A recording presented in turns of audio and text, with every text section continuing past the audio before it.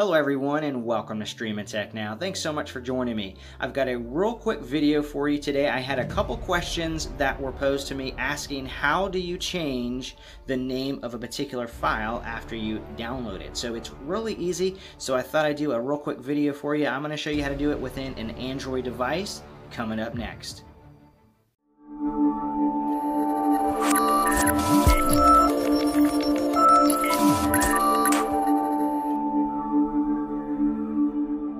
Okay, so I'm going to show you on my Android phone, and this is a Samsung Note 8, and it's really easy to do this. Now, I'm going to show you how to change the name of a file. Now, there's a myriad of reasons why one would want to change the name. I mean, it makes it easier to locate and search years later, much easier to organize your files. You can put them, you can put your own ID if you want. There's security reasons why you would want to rename your file. So it's a good little skill to know how to do it, and it's really easy. So first thing you need to do is you need to locate the app, whether it's called My Downloads or My Files.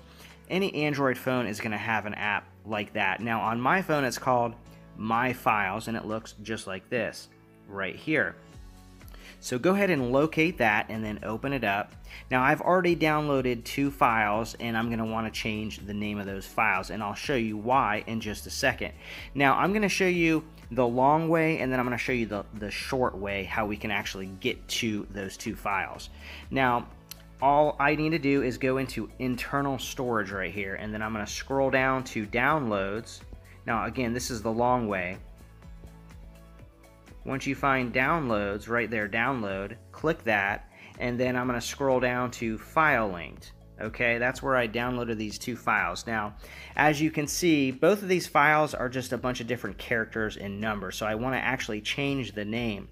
So it's real easy to do that. So all you need to do is just push and hold it, and then if you look in the top right hand corner, you see those 3 vertical dots. If you click that, you're presented with this menu, and as you can see, one of those options is rename. So all you need to do is simply click rename, and then there you go. You can just change the name to whatever you want. So I'm going to go ahead and title it the actual name of the app, and then for the purpose of the video, I'm just going to make a version number up. I'm going to say it's 2.2.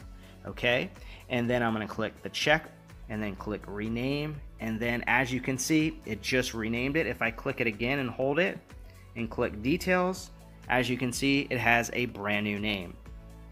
So let me do one more and I'll show you that. We'll do this bottom one right here. Push and hold it, click the 3 vertical dots, click rename, and then change it to whatever you want. I'm going to go ahead and just name it the actual name of the particular app, and then click check, rename, and there you go. So guys, that's how easy it is to actually rename a particular app. Now, instead of having to go through all of those different steps to actually get to these, there's actually a shortcut. So let me show you what I mean. So next time, all I have to do is I actually created this little shortcut that says file link. So if I click file link on the bottom here, it brings me right to it. So if you want to create that shortcut, it's really easy to do that as well. So let's just go back, and then what we want to do is go into internal storage, and I'll show you how to create that shortcut. So just go back down to whatever you want to create a shortcut for. So let's say I want to create a shortcut for AZ Recorder Free.